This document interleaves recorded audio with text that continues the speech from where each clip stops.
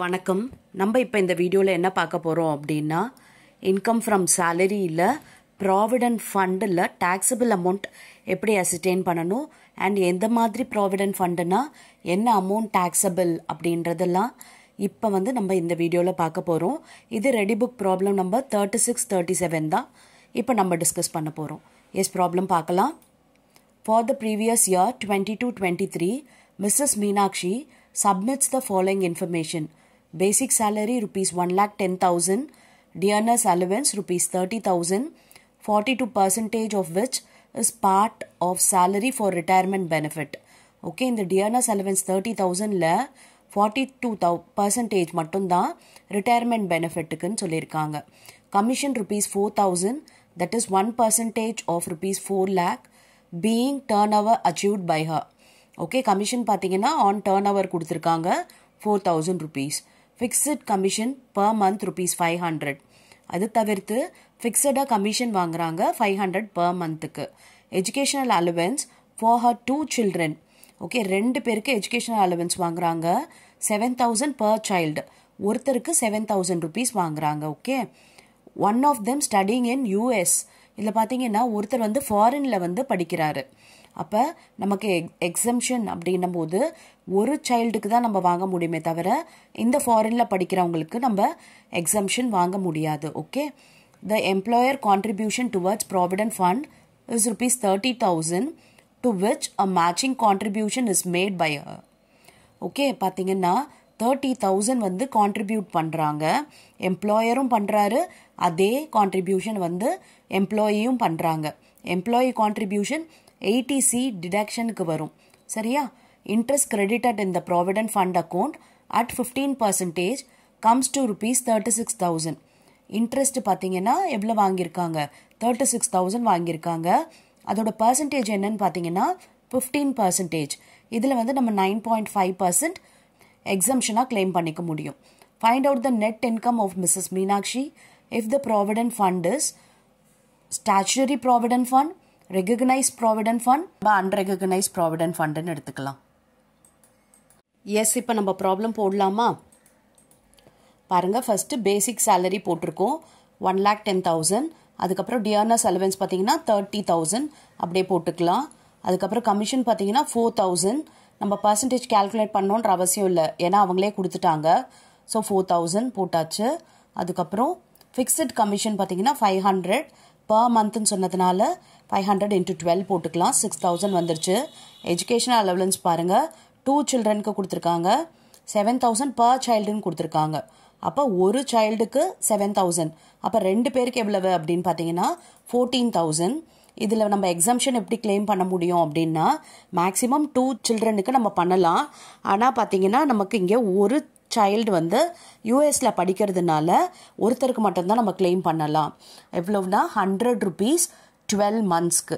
Okay, அப்போ 1,200 பண்ணோன்னா balance 12,800 தான் டேக்ஸபிள். ஓகேவா? இப்போ next provident fund. Okay, 30,000 provident fund contribute பண்ணுறாரு. அதே தான் எம்ப்ளாயரும் பண்ணுறாரு.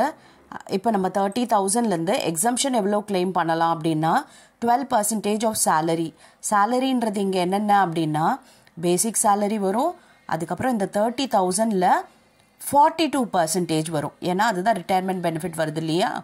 So 30,000 into 42%. அதுக்கப்புறம் இந்த கமிஷன் 4,000 எடுத்துக்கலாம். இந்த 6,000 கமிஷன் வருமானா வராது, ஏன்னா இது ஃபிக்ஸட் கமிஷன், இது நமக்கு வராது. ஓகே, அப்போ இந்த 3 அமௌண்ட் பாருங்கள், 1,10,000 பேசிக், 30,000ல் 42%, அப்புறம் 4,000 கமிஷன். அதில் 12% போட்டோம் அப்படின்னா 15,192 வருது. ஓகே, அண்ட் இந்த 30,000லேருந்து அந்த 15,192 மைனஸ் பண்ணோன்னா 14,808. இதுதான் taxable recognised provident fund employer கான்ட்ரிபியூஷனில். Okay, இப்போ நெக்ஸ்ட் என்ன அப்படின்னு பார்த்தீங்கன்னா இன்ட்ரெஸ்ட் ரிசீவ் பண்ணியிருக்காரு 36,000. இப்போ இதை போட்டுக்கலாம். இதில் நமக்கு எவ்வளோ எக்ஸம்ஷன்? 9.5%. அப்போ 15% 36,000னா 9.5% எவ்வளவு? ஸோ நம்ம என்ன பண்ணுவோம்? 36,000 into 9.5 divided by 15 போட்டோன்னா பாருங்களேன் 22,800 வருது. அப்போ 36லேருந்து 22,800 மைனஸ் பண்ணோன்னா 13,200. இதுதான் taxable. ஓகேவா? இப்போ இது எல்லாத்தையும் ஆட் பண்ணால் கிடைக்கிறது தான் நமக்கு என்னது? salary income. ஓகே, அப்போ 1,10,000, 30,000, 4,000, 6,000, 12,800, 14,808 and 13,200. பார்த்தீங்கன்னா 1,98,808. ஓகேவா? இதுதான் நம்மளோட salary income, gross salary. Okay, இதுலேயே பாருங்க statutory provident fund. நெக்ஸ்ட் அதாவது என்னன்னா நம்ம வந்து ரெகக்னைஸ் ப்ராவிடென்ட் ஃபண்ட் போட்டோம் இல்லையா, அதே மெத்தடு தான். ஆனால் அந்த ப்ராவிடென்ட் ஃபண்ட் எதுவுமே வராது. ஓகே, இந்த எஜுகேஷனல் அலவன்ஸ் வரைக்கும் மட்டும்தான் வரும். அப்போ இது வரைக்கும் என்ன ஆட் பண்ணி பார்ப்போம்? gross salary 1,62,800. ஓகே, இது ஸ்டாச்சுட்டரி ப்ராவிடென்ட் ஃபண்டுக்கு மட்டும் கிடையாது, இந்த அன்ரெகக்னைஸ் ப்ராவிடென்ட் ஃபண்டுக்கும் சேம் இதே தான். பாருங்க 1,62,800. புரிஞ்சுச்சா? ஸ்டாச்சுட்டரி ப்ராவிடென்ட் ஃபண்ட் அப்படின்னா நம்ம யூஸ்வலாக சம் போடுற மாதிரியே தான், ஆனால் அது நமக்கு டாக்ஸபிள் ஆகாது. ஸோ அந்த போர்ஷனை மட்டும் விட்டுடுறோம். ப்ராவிடென்ட் ஃபண்டே விட்டுட்டு பேலன்ஸை மட்டும் நம்ம கால்குலேட் பண்ணியிருக்கோம். Okay, S. இப்போ அடுத்த ப்ராப்ளம் பார்க்கலாமா? During the year 22-23, Mr. T gets a salary of 6,000 per month. He gets rupees 1,500 per month as dearness allowance and rupees 4,000 as annual bonus. 25% of DA forms part of salary for retirement benefit. பாருங்க, இதில் வந்து DA 1,500 per month கொடுத்துருக்காங்களா, அதில் 25% வந்து retirement பெனிஃபிட்கான். Okay, he contributes 13% of salary and DA to his PF. ஓகேவா? எவ்வளோ percentage contribute பண்ணுறாரு? 13%. அது இவரோட கான்ட்ரிபியூஷன், ஹீன்னு சொல்லிட்டாங்க. இங்கே நம்ம சேலரி இன்கம்ல காட்ட வேண்டியது எம்ப்ளாயரோட கான்ட்ரிபியூஷன் தான். பாருங்க, the employer contributes 15% on the same basis. Same பேசிஸ்னா salary DA வச்சு தான் போடுறாங்க, ஆனால் 15% கான்ட்ரிபியூட் பண்ணுறாரு. Okay, interest on accumulated balance of rupees 50,000 is rupees 7,000. இது வரைக்கும் நம்ம பார்த்த ப்ராப்ளம்க்கும் இதுக்கும் என்ன வித்தியாசம் அப்படின்னா, நமக்கு எப்பவுமே இன்ட்ரெஸ்ட் அக்குமுலேட் ஆகுறத பர்சன்டேஜ் வந்து கொடுத்துடுவாங்க. எவ்வளோ பர்சன்டேஜ் எவ்வளோ இன்ட்ரெஸ்ட்னு கொடுத்துருவாங்க. இப்போ இங்கே என்ன கொடுத்துருக்காங்கன்னா, எவ்வளோ PF அமௌண்ட் அக்குமுலேட் ஆகிருக்கு அண்ட் அதுக்கு எவ்வளோ இன்ட்ரெஸ்ட் அப்படின்னு கொடுத்துருக்காங்க. அப்போ பர்சன்டேஜை நம்ம கண்டுபிடிக்கணும். அதாவது 50,000 ரூபாய்க்கு 7,000 ரூபாய் இன்ட்ரெஸ்ட் வந்திருக்கான். அப்போ எவ்வளோ பர்சன்டேஜ் அப்படின்னா 7,000 டிவைடட் பை 50,000 போட்டோம்னா பர்சன்டேஜ் என்னன்னு தெரிஞ்சிடும். Okay, he is allowed 1% commission on sales achieved by him. The annual sales being rupees 2 lakh. Okay, 1% வந்து இந்த 2 lakhல கமிஷனாக உங்களுக்கு கிடைக்குது. Compute his gross salary for the previous year 22-23 if he is a member of recognized provident fundல மெம்பராக இருந்தா அவரோட salary என்ன? He is a member of unrecognized provident fund. Unrecognized provident fundல மெம்பராக இருந்தால் அவரோட salary என்ன அப்படின்றது தான் இங்கே கொஷின். ஓகேவா? எஸ். இப்போ நம்ம ப்ராப்ளம் போடலாமா? பாருங்க, ஃபர்ஸ்ட் நம்ம salary income 6,000 per month இல்லையா, அப்போ into 12 போட்டுக்கலாம். 72,000 வந்துருச்சு. இப்போ DA பார்த்தீங்கன்னா எவ்வளோ ரிசீவ் பண்ணுறாரு? 1,500 per month இல்லையா, அப்போ 1,500 into 12 18,000 வந்துருச்சு. அதுக்கப்புறம் போனஸ் ஒரு 4,000 வாங்குறாரு அண்ட் கமிஷன் ஒரு எவ்வளோ பர்சன்டேஜ்? 1% வாங்குறாரு இல்லையா. ஸோ நம்ம கமிஷனை போட்டுக்கலாம். he is allowed 1% commission on sales achieved by him. Sales எவ்வளவு? 2 lakh. அப்போ 2 lakhல 1% போட்டோம்னா 2,000. அப்புறம் போனஸ் பாருங்க 25%. DA வந்து enters into benefit. 4,000 வந்து annual bonus. ஓகே, அப்போ அதை போட்டுக்கலாம் போனஸ். இப்போ நம்ம ப்ராவிடென்ட் ஃபண்டை போடுவோமா? எஸ். ப்ராவிடென்ட் ஃபண்ட் கான்ட்ரிபியூஷன் எவ்வளவு? 15%. எதுலேருந்து கான்ட்ரிபியூட் பண்ணுறாங்க? சேலரியிலேருந்து, DAலேருந்து. ஓகே, ரிட்டையர்மெண்ட் பெனிஃபிட்க்கு DA எவ்வளவு?